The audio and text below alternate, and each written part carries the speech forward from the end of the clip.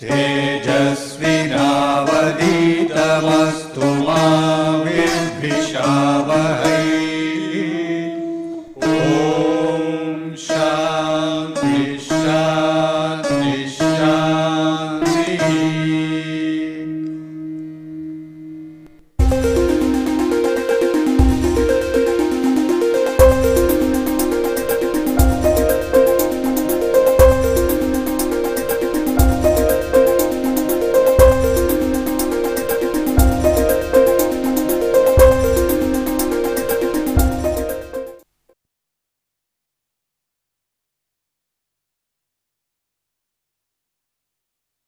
In the last two lectures we saw about propositional logic. We saw what were propositions and what are the logical connectives. The logical connectives which we considered were and, or, not, implication and equivalence. And we also saw some identities about logical connectives and logical expressions, and we saw how to simplify logical expressions. We also saw what is meant by a tautology, a contradiction and a contingency. Okay. Towards the end of the last lecture I left you with a problem. We shall consider that problem. This will tell you how you can make use of logic and get some problem solved. Here is the problem which we considered earlier. A certain country is inhabited only by people who either always tell the truth or always tell lies, and who will respond to questions only with a yes or a no answer. The tourist comes to a fork in the road where one branch leads to the capital and the other does not. There is no sign indicating which branch to take, but there is an inhabitant, Mr. Z, standing at the fork. What single yes or no question should the tourist ask him to determine which branch to take? So, the situation is like this. There is a fork, but there is no signboard, but Mr. Z is sitting over here and the tourist comes like this. Now, he has to ask a single yes or no question, so that if the answer is yes, he must take the left road. This is the left road and this is the right road, and if the answer is no, he must take the right road. And there is a person Z sitting over there, but this tourist does not know whether he is a truth teller or a liar. So, there are four possibilities arise like this. The left road may lead to capital or the right road may lead to capital.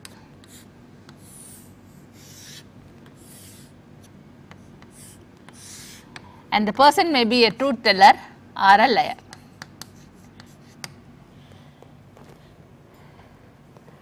Now, if the answer is yes, he has to take the left road, and if the answer is no, he has to take the right road. For all these possibilities, this should happen. But the liar always lies, and if the answer is yes, he will say no, and if the answer is no, he will say yes. So, the correct answer to the question the tourist has to ask is this: left, right, total.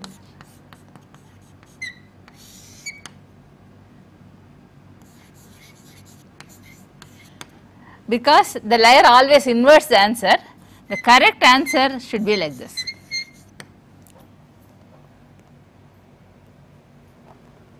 So, the question will be something like this: is it true that you are a truth teller and the left road leads to capital, or you are a liar and the right road leads to capital?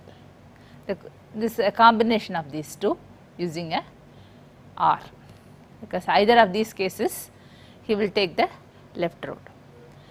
So, you can read it like this: is it true that you are a truth teller and the left road leads to capital, or you are a liar and the right road leads to capital? So, look at this very carefully. If he is the truth teller and the left road leads to capital, he will say yes, and so the person can take the left road.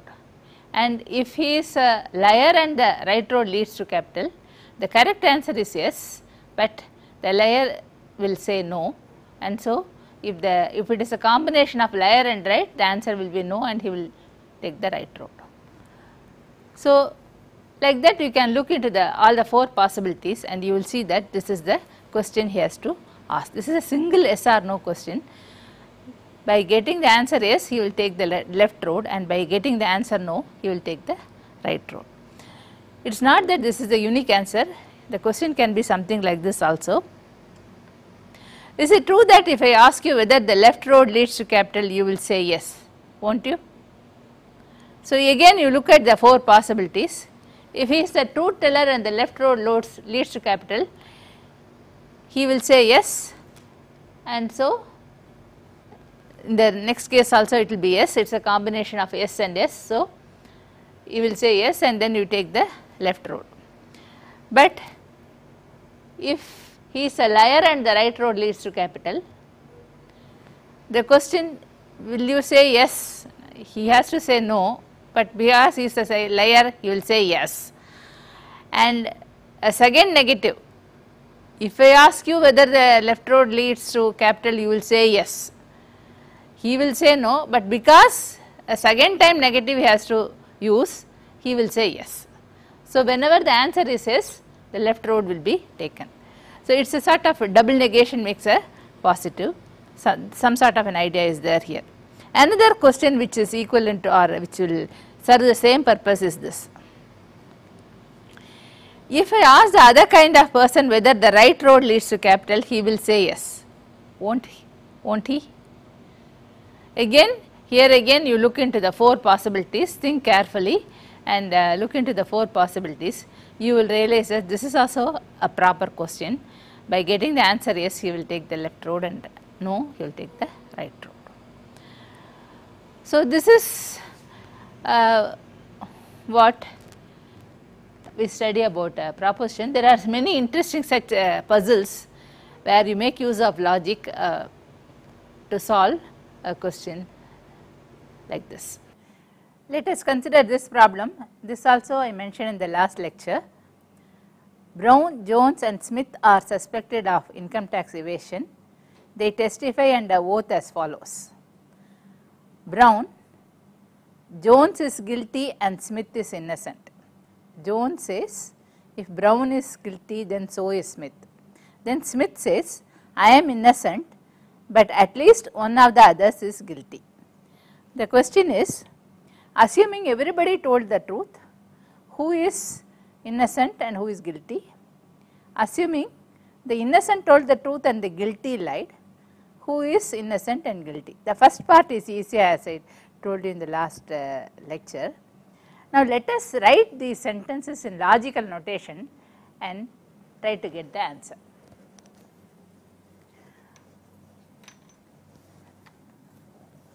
Suppose B stands for Brown is innocent, Brown is innocent,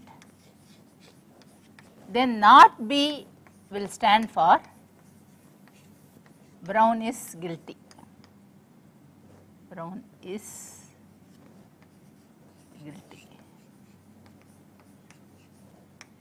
Similarly, J stands for Jones is innocent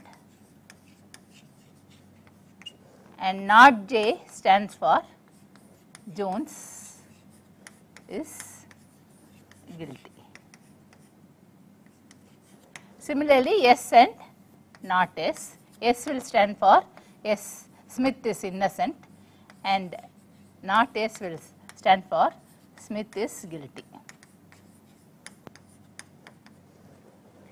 Now, what are the statements they are making? Brown is making the following statement: Jones is innocent and Jones is guilty. What is the first statement? Jones is guilty and Smith is innocent. So, he says Jones is guilty and Smith is innocent. Jones says if Brown is guilty, then so is Smith. So, this should be written like this. Brown says not J and S, that is Jones is guilty and Smith is innocent. Jones says if Brown is guilty, that is not B, then Smith is also guilty, that is not B implies not S. Then Smith says I am innocent, that is S, and at least one of the others is guilty, that is not B or not J, one of the others is guilty. So, the statements they make can be transcribed in this manner. Now, suppose everybody tells the truth, all these three statements should be true. In that case, what is the answer you get? Brown, Jones, Smith. Brown says all three statements are true. Brown says not J and S. So, not J means Smith is guilty, and Jones is guilty and Smith is innocent. And you take the second sentence, that is true, not B implies not S. What is the contrapositive of this? The contrapositive of that will be S implies B. P implies Q means the contrapositive is not Q implies not P. So, the contrapositive of this is this, that is true. That is, if Smith is innocent, then B is innocent, Brown is also innocent. We know that Smith is innocent. So, Smith is innocent. So, from this we get Brown is innocent. So, if all of them are telling the truth, this is the answer you get. But the second portion of the question is, if the innocent tell the truth and the guilty lied, who is innocent and who is guilty? Now, first let us take Brown. There are two possibilities. Brown may be innocent or Brown may be guilty. Consider this possibility. Brown is innocent, then he must be telling the truth. So, in that case, he must be telling the truth. So, the possibility is Brown is innocent, Jones is guilty and Smith is innocent, because he says that Jones is guilty and Smith is innocent. But in this case, what is the statement of Jones? If Brown is guilty, then so is Smith, or the contrapositive is if Smith is innocent, then Brown is innocent. That is also true. So, actually Jones is making a correct statement. If he is guilty, he must be making a wrong statement. So, this possibility goes. So, Brown cannot be innocent. This possibility is ruled out. Now, what are the other possibilities? Brown is guilty. So, Brown is guilty, but Jones and Smith, they can be innocent, both can be innocent, or one can be innocent, other can be guilty. One can be guilty, the other can be innocent.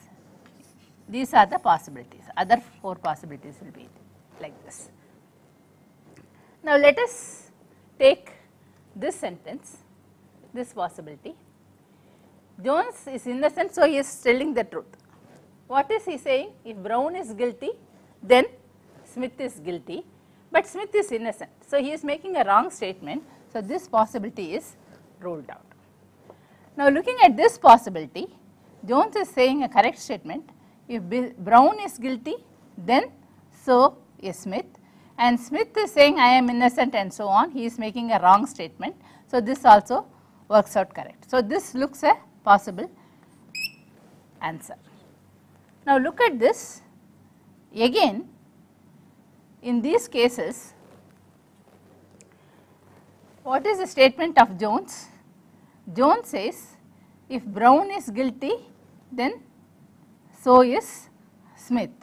He is lying, but Smith is innocent, so he must be telling the truth. Smith says I am innocent, but at least one of the others is true. This looks okay. Look at this first statement. Brown is guilty, so he must be saying a wrong statement. What is the statement of Brown? What is the statement of Brown? It is Smith is guilty, Jones is guilty and Smith is innocent. Now, he is guilty, so he must be saying the wrong statement. So, you have to take the negation of that. That will be J or not S. That is, you have to rule out this possibility, because Here both of them are not correct. So, this is not correct. Now, what does this correspond to? This is again not a possibility, because in this case Smith is guilty, so he must be lying, and Jones is guilty, he must be lying. So, the statement that if Brown is guilty then so is Smith is a true statement which he is making, but he has to lie because he is guilty, he has to lie, but he is making a true statement. So, this possibility is also ruled out. So, the correct answer in this case is Brown guilty, Jones innocent, and Smith guilty. So, next we study about predicates and quantifiers.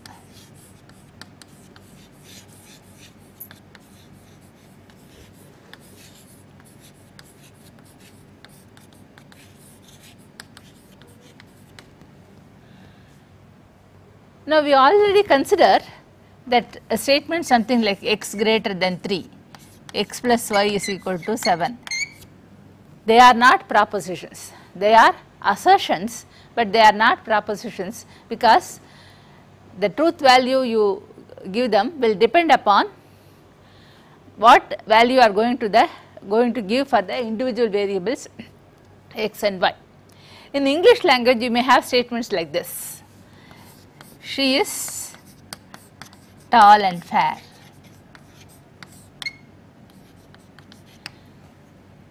X was born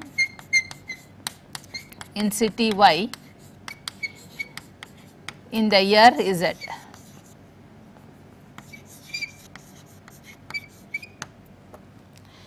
Or he was born in the city Y in the year Z, or something like that. You can use pronouns. Pronouns will stand for variables, individual variables. Here we do not know whether it is correct or true or false. It depends upon who that she is, and here who is S, who is what is the city Y and which year is Z. Depending upon that, the sentence will get a truth value or false. So, they are called predicates, and the value you give to the individual variables will depend upon will give you the proper truth value to that. Now, you usually denote the predicates like P, X, Y, Z.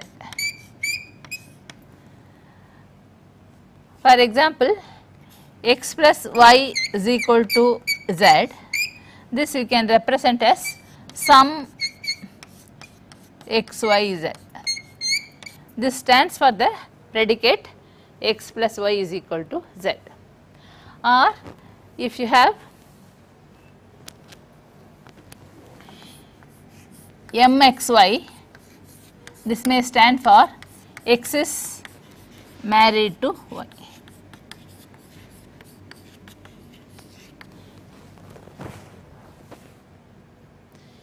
Again, we do not have a unique value. The value will depend upon what value you are going to give for individual variables X and Y. In programs, you frequently come across statements like if X greater than 3, then say some Y is equal to 5, else Y is equal to 7. So, you assign the value Y to Y if X is greater than 3, and otherwise you give the value 7. Now, this is a predicate here, and when the control comes to this statement, you evaluate at that particular instance X may be having a particular value, and you give that value to X and find out whether that statement becomes true or false. And if it is true, you execute the then portion, and if it is false, you execute the else portion. Now, in general, you have a predicate of the form P of X or Q of X, Y, etc. This is a unary predicate. It has a single individual variables. This is a binary predicate. In general, you may have something like P of x1, x2, xn. You may have n individual variables in a predicate. This is called a n-array predicate.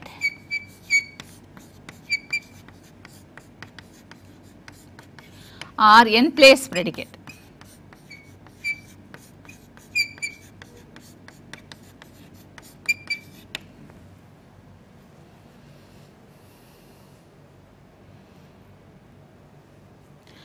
Now, depending upon the value, you have to choose the value you give for x and y. In this case, x and y are to be taken from the set of human beings, and in this case x and y can be real numbers, z can be a real number, or x and y can be integers, non-negative integers or integers, and so on.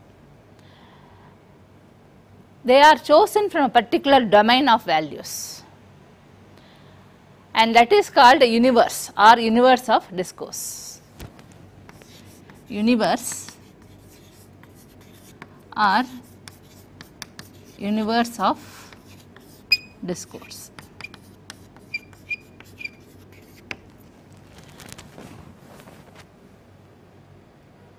Now look at this.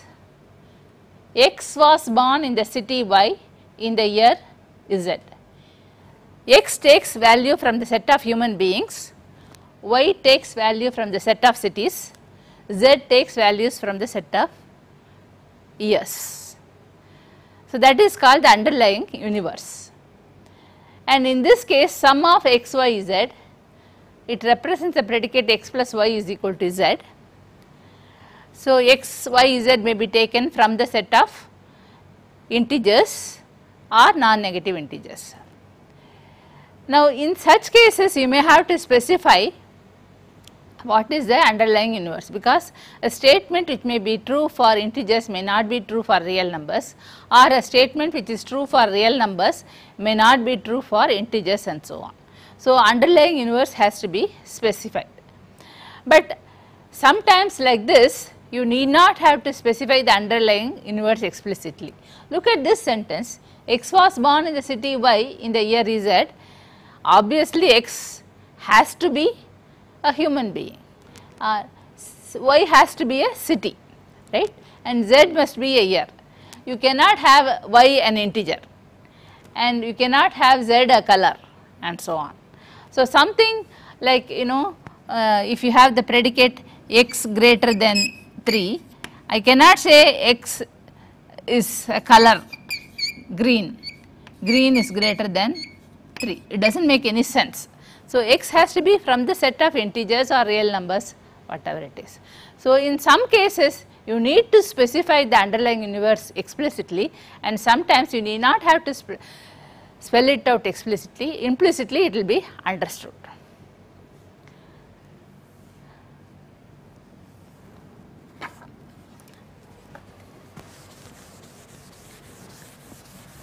Now let us take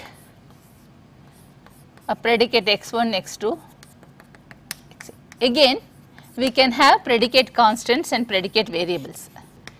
Predicate constants and predicate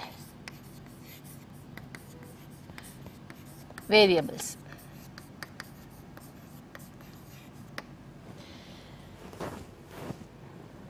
Like sum of x, y, z is a predicate constant. It represents x plus y is equal to z. Now if you generally say p x1, x2, xz, it is a variable.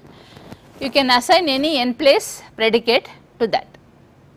And you also have expressions involving predicate variables and so on. Now when you assign a value, particular value for x1, c1, particular value c2, and a particular value cn for xn, this predicate becomes a proposition.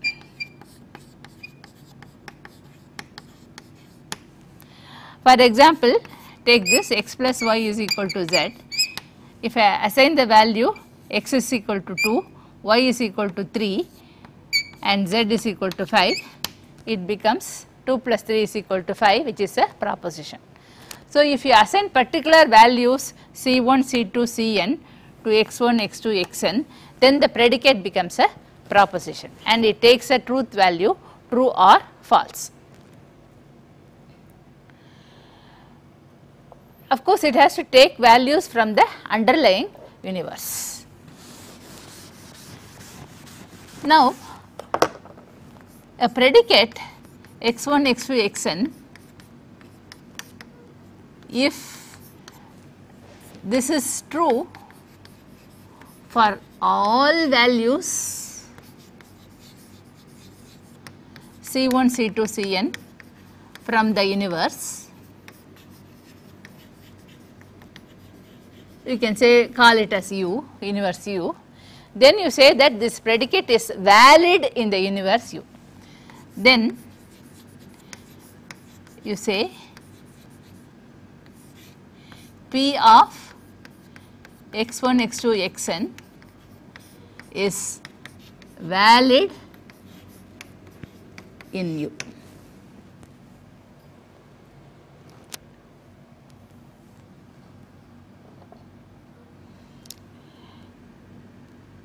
If it is not true for all values of C1, C2, Cn, but for some particular value it is true, then you say it is satisfiable in U. If P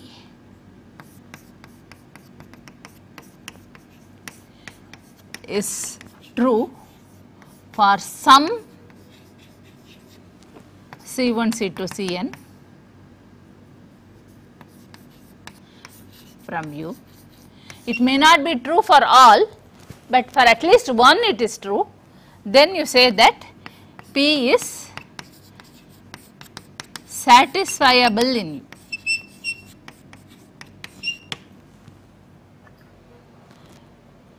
Now, it may so happen that P of x1, x2, xn is not true for any of the values you give for C1, x1, x2, xn.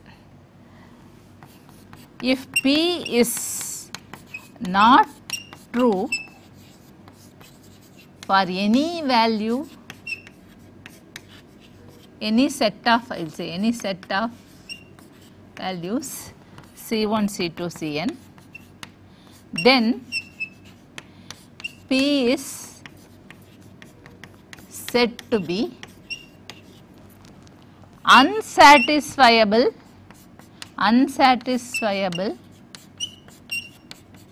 in U.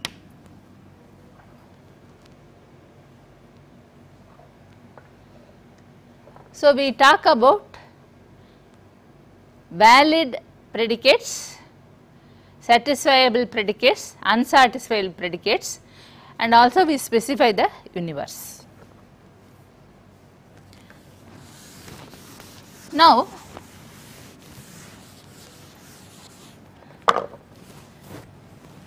you have a predicate say xy, P of xy, then you can make it a proposition by giving values for x and y. So, give values for x and y, this becomes a proposition, this becomes a proposition.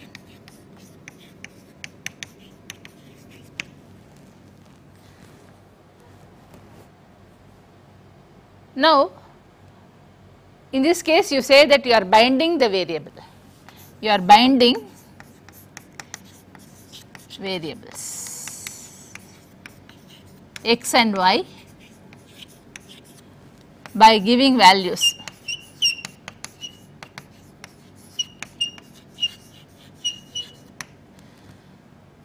There is another way you can bind the variables, that is by making use of a quantifiers. Binding using quantifiers.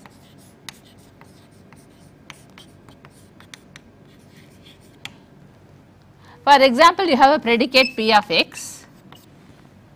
This is a predicate, unary predicate involving one single variable x. Now, you can bind it using this quantifier for all of x. This is read as for all x, or generally you read it as for all x. You can also read it as for every x, for any x, for each x, for arbitrary x. Now, when you use a quantifier, the predicate is bound. Let us consider some examples making use of this. It becomes a proposition when you use a quantifier. Let the underlying universe be the set of integers. Look at these predicates, x is less than x plus 1. Okay, look at this predicate, and x is equal to 3, x is equal to x plus 1.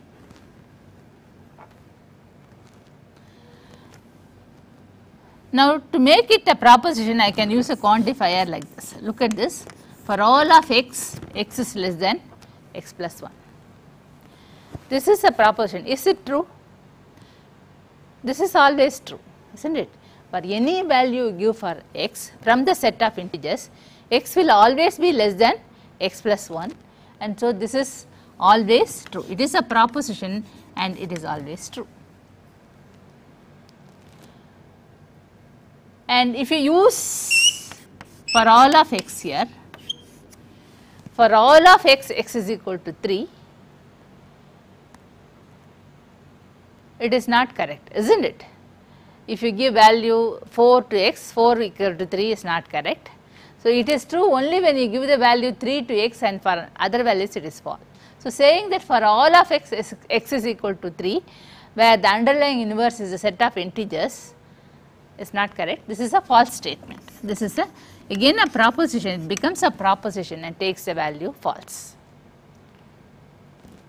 Now, look at this one, x is equal to x plus 1. For all of x, x is equal to x plus 1. Again, for none of the values from the set of integers, x can be equal to x plus 1. So, this is in fact not true for any value. So, saying that for all of x, x is equal to x plus 1 is not correct, it is a false statement. So, this takes the value false.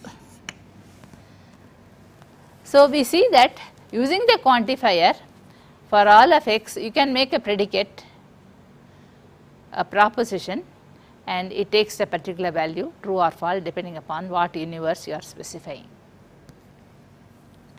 Now, the other universe, other quantifier is there exists x, p of x. You can use the quantifier there exists x, p of x. This is read like this: there exists x such that p of x is true. You can also read it as for some x, p of x is true.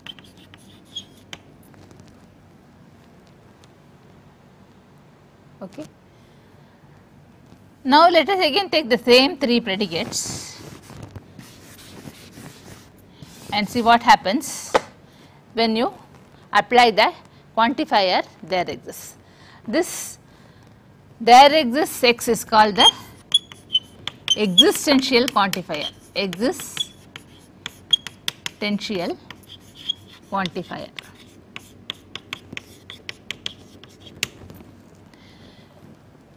The earlier one which we considered for all of x, that is called universal quantifier. Now, again let us take these 3 predicates and take the underlying universe as a set of integers. This is a predicate. If you use there exists x, x less than x plus 1, Is it true or false? Obviously, for every value of x, x will be less than x plus 1. So, for some value also it is true. So, this is a proposition which takes the value true. Use there exists for this predicate, there exists x, x is equal to 3. Again, if you assign one value x is equal to 3 from the universe, this will be true. So, saying that for some x, x is equal to 3 is correct. So, this takes the value true.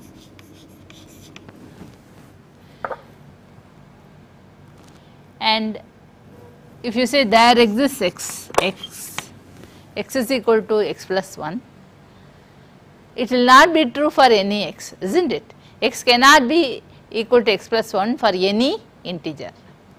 So, there exists x, x is equal to x plus 1 is a false statement. So, the point to remember is when we use a quantifier, we are binding a variable, and when you bind a variable, a unary predicate becomes a proposition. When it is a binary predicate involving two quantifiers x and y, you have to bind both of them to make it a proposition. So, a predicate can be made into a proposition by binding the variables. There are two ways of doing that. One is by assigning values to individual variables or by using quantifiers. And mainly we use two quantifiers. One is for all x and another is there exists x.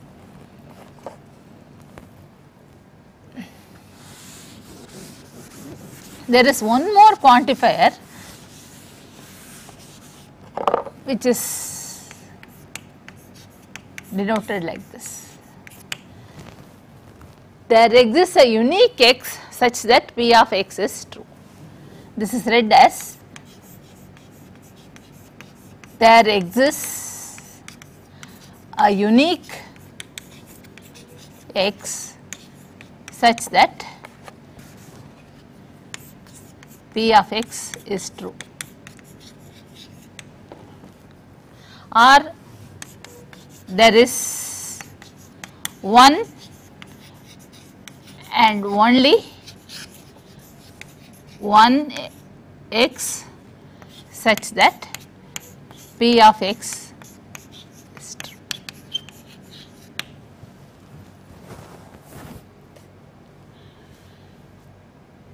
We use only for all and there exists. This is rarely used, but anyway we will learn about this also. The reason is you can express there exists a unique x in terms of for all and there exists, that we shall see now. Now again let us take the same three statements and use this quantifier, there exists a unique x. Says there exists a unique x, x is less than x plus 1.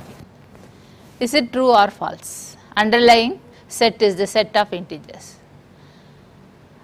If you take any value for x, x will be less than 1. It is not correct to say that there is a unique value of x for which x is less than x plus 1.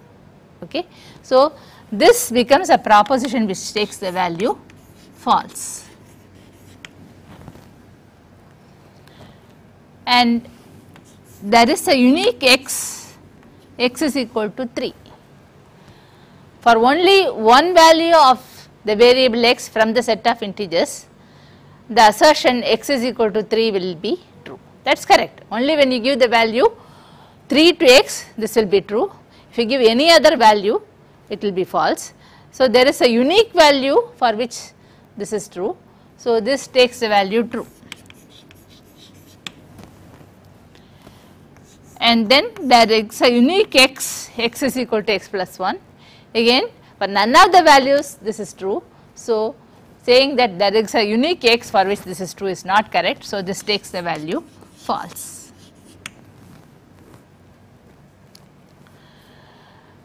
Now, I told you that this is not frequently used because you can express this in terms of for all of x and there exists x.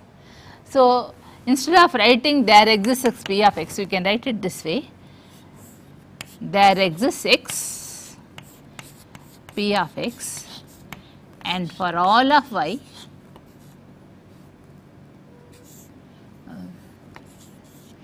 p of y implies x is equal to y.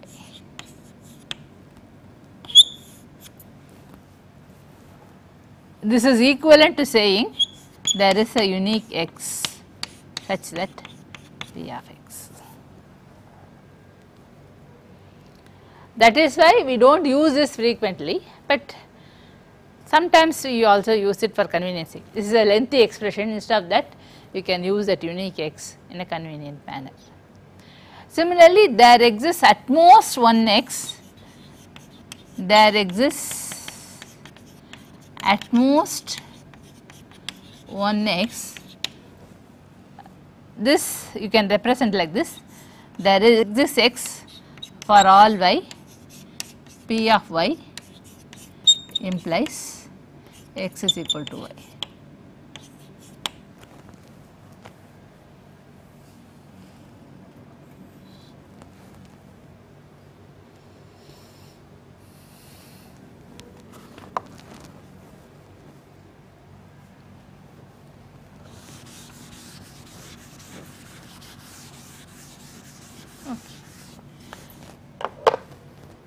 So, if you have say something like p of x y z, then x y z, this is a predicate involving 3 individual variables x and y z.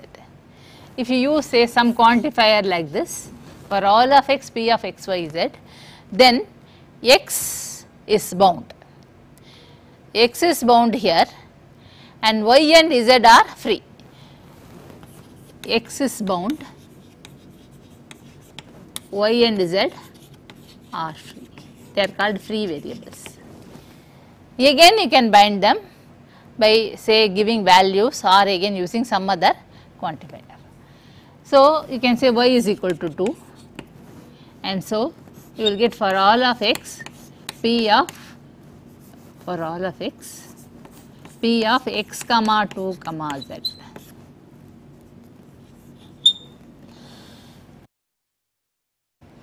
Now, it is a unary predicate because this is bound, z is free, and you have bound y by giving a value.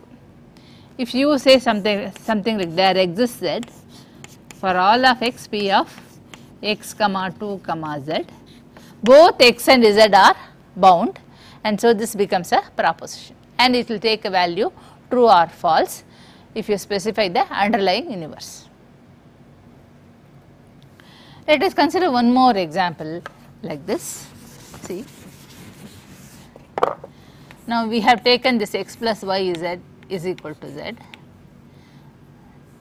sum.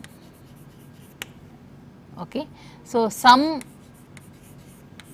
x y z denotes this.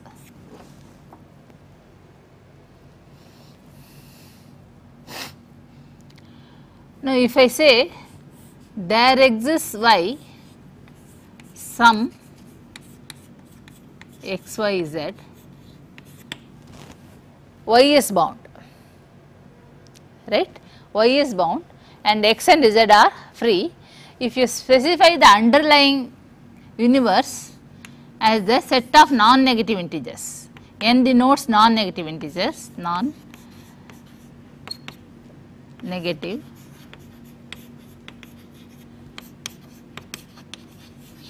integers. So, x and y and z take values from the set of non-negative integers. Then what do you mean by saying there exists y sum of x y is z? That is, there exists y such that x plus y is equal to z.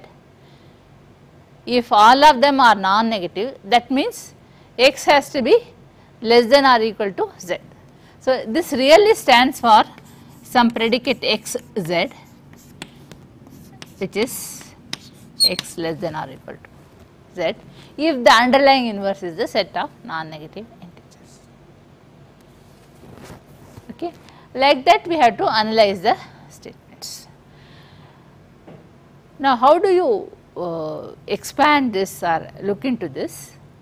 For example, if the underlying universe I say is 1, 2, 3, it consists of only 3 elements, say 1, 2, 3, then for all of x, p of x will represent, it should be true for every value here. So, it represents p of 1 and p of 2 and p of 3.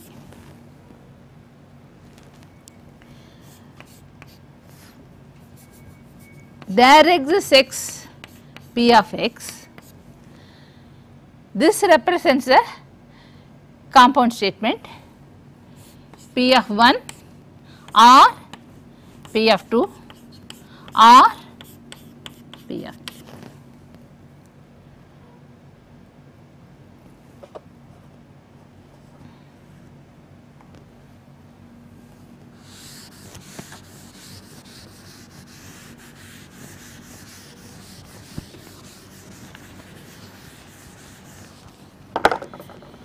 There exists a unique x p of x. How will we represent this? If it is true for 1, it should be false for 2 and 3. If it is true for 2, it should be false for 1 and 3. If it is true for 3, it should be false for 1 and 2. So, you represent it as p of 1 and not of p of 2 and not of p of 3, or not of p of 1 and p of 2 and not of p of 3, or not of p of 1 and not of p of 2 and p of 3. We can express like this if the inverse is finite. In this case, it consists of only 3 elements 1, 2 and 3. If it is infinite, what shall we do? For example, let the inverse be set of non-negative integers, which is just 0, 1, 2, etc. Then for all of x p of x will be denoted by the infinite conjunction p of 0 and p of 1 and p of 2 and like that. It is an infinite conjunction like this. There exists x p of x, it is denoted by p of 0 or p of 1 or p of 2 or and so on. Infinite disjunction. Now, if you have a predicate involving individual variables p of x1, x2, xn, and there is one more variable y say, and you say there exists y p of x1, x2, xn, where y is different from x1, x2, xn, then binding like this is not going to affect this portion. This does not involve y at all.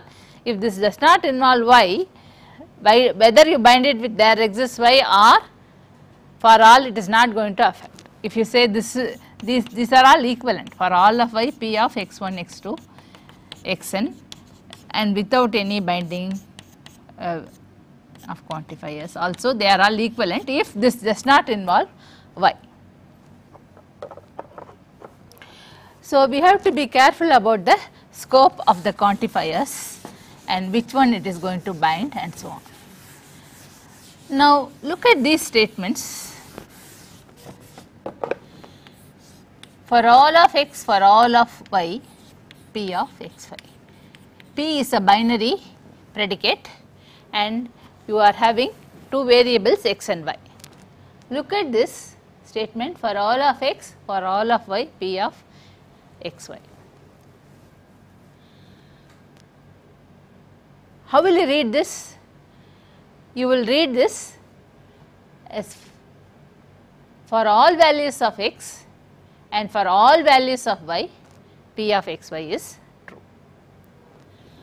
Now look at this, there exists y for all of y p of x y, and for all of y there exists x p of x y. X is bound by the existential quantifier and y is bound by the universal quantifier. Are these two statements equivalent? You are using the quantifiers in different orders. The order is exchanged. Do they mean the same sentence or are they different? Can you interchange the order of binding? In this case you cannot change, they represent different statements. Here you have to read it like this. There exists x such that for all values of y, p of x y is true. Now the value of x is fixed independently of the value of y here. And look at this, it says for any y there is x such that p of x y is true. Now here you take the value of y and the value of x depends on the value of y. Okay. So the meaning is different, you cannot interchange in this case, the meaning will change. Let us look at some examples now, but you can always change for all of x for all of y into for all of y for all of x, and there exists x, there exists y, you can change the order. This will not affect, but here it will affect the order will affect the statement. Now let us consider the examples. Now let us consider some example where the changing the order of the quantifiers affects the meaning. Let the universe of discourse be the set of married persons. Then when you say for all of x there exists x is married to y, that means for any x there is a person y to whom x is married. This is correct. So this is true. Whereas if you say there exists y for all of x, x is married to y, that means there is a person y to whom everybody else including himself will be married. So that is a wrong statement. So changing the order affects the meaning completely. So you have to be careful about the order in which you bind the variables and when you use the quantifiers. Now let us take the set of integers as the underlying universe. Then look at this statement. For all of x there is a y such that x plus y is equal to 0. That is for all of x there exists y such that x plus y is equal to 0. This is true because any value of x there is a value of y by taking y to be equal to minus x, which makes the assertion true. Okay. Now look at this. There exists y for all of x, x plus y is equal to 0. This asserts that the value of y can be chosen independently of the value of x. Since no y exists which yields 0 when added to an arbitrary integer, this is a false statement. So by interchanging the quantifiers, once you get a true statement, another you get a false statement. Look at this one. For all of x, for all of y, there is a unique z such that x plus y is equal to z. This is a true statement. You have to choose z to be the sum of x and y. But if you look at this statement, for all of x, there is a unique z such that for all of y, x plus y is equal to z. This is not a correct statement, and so it is not, it is a false statement. So here the value of z is chosen first, and then you say whatever will be the value of y you choose, x plus y will be equal to z. That is not correct. Look at some more statements. There is a unique x such that x into 6 is equal to 0. This is true because Only if you give the value x is equal to 0, this will be true. If you give any other value, this will be false. And look at this one. There is a unique x for all of y, x into y is equal to 0. This is true because only when you take x is equal to 0, for all y, x into y will be equal to 0. But if you interchange the order, if you say for all y, there is a unique x such that x into y is equal to 0 is false. Because if y you take to be 0, any value of x will satisfy that, and so you cannot say that there is a unique x. So, that is a false statement. The last one, look at this.